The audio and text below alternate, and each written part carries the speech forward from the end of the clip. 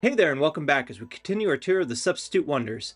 Last week we looked at Abu's symbol as a replacement for the statue of Zeus. This week we're going to head east to India. We're going to be replacing the Colossus of Rhodes. The Colossus of Rhodes only stood for 57 years, and even though it was massive at a height of 32 meters, it still spent most of its life laying in ruins. The Great Stupa, on the other hand, is still standing to this day. Great Stupa is located at a site called Sanchi in Madhya Pradesh, which is the state of India. The site of Sanchi contains several Buddhist monuments, with the Great Stupa possibly being the oldest and most well-known Buddhist monument in India. The Great Stupa was possibly ordered for construction by the Mauryan Emperor Ashoka.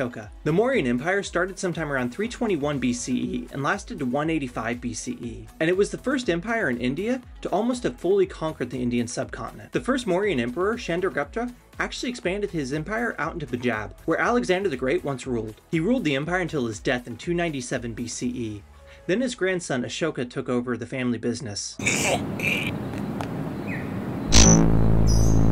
He ruled from 265 to 238 BCE, or because ancient history is messy and we can't have anything nice, he may have ruled from 273 to 232 BCE, we're not really certain. Even though we may not know when he ruled exactly, we do know that he embraced Buddhism and he embraced it hard. We actually know quite a bit about his reign from the stone pillars that he had erected all across the empire. These stone pillars were inscribed with his edicts and rules that he set forth for his people, and they're considered some of the oldest deciphered text from India. During Ashoka's rule, the kingdom stretched to Iran and most of the Indian subcontinent. In the early years of his rule, he was thought to be rather brutal, but this all came to an end when he launched a campaign against the kingdom of Kalinga in 260 BCE. He would conquer the kingdom of Kalinga, but this came at a cost for him.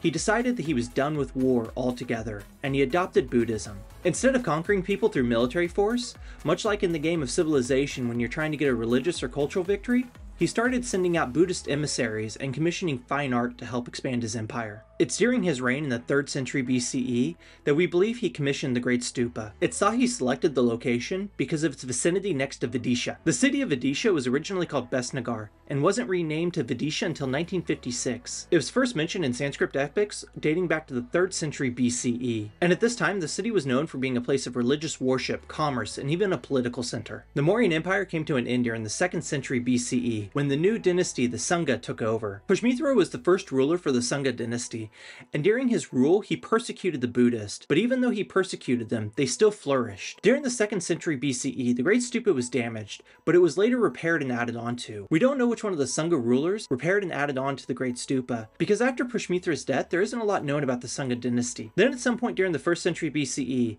the new dynasty, the Satavahana, added on to what the Sangha dynasty had already done. So what is a stupa? It's a very important structure for Buddhist beliefs. They house important relics like pieces of the Buddha and other saintly persons. However, the shape of the stupa actually has its origins in pre-Buddhist beliefs. They take their appearance from burial mounds found around India. The Great Stupa is considered the defining look for what a stupa should look like. But as time has gone on and other cultures started to practice Buddhism, they started to change the look of the stupa to fit into their cultures. The traditional stupa is characterized in part by a half dome, but in places like Java and Indonesia, they started to take on a terraced temple look. In China, Korea, and Japan, they started to model theirs to look like pagodas. The relic chamber of a stupa was originally meant to hold pieces of the Buddha, but over time they started to diversify and change what was actually considered a relic. They started to allow such things as sacred text.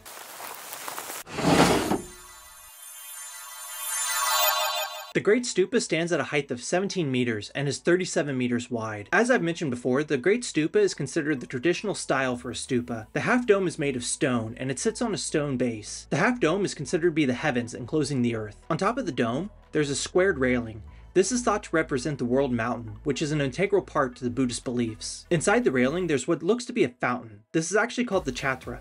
It's to represent the 3 jewels of Buddhism. At the base of the dome, there's a circular terraced walkway. Worshippers walk clockwise around the dome while praying. The Great Stupa is surrounded by a low wall with 4 gateways, each facing a cardinal direction. These gateways are ceremonial in purpose and called toranas. They're known for being carved with elaborate sculptures, and the toranas at the Great Stupa are considered to be some of the finest in the world. Each gateway is made up of 2 squared posts, and each one has a capital. The capitals hold up a lintel of sorts, and each gateway is heavily decorated with the events of Buddha's life. But one of the most remarkable things about each of the gateways is that they're inscribed with the names of the donors that helped donate to the stupa. Then for some reason during the 12th century CE, the site was just abandoned. We don't know why, but it was left to be overgrown. That was until 1818, when General Henry Taylor stumbled across the site. He started to document his findings. However, it wasn't until 1881 that any of the restoration and excavations actually started to take place at the site. Then at some point between 1881 and 1919, the Indian Archaeological Survey took over the site.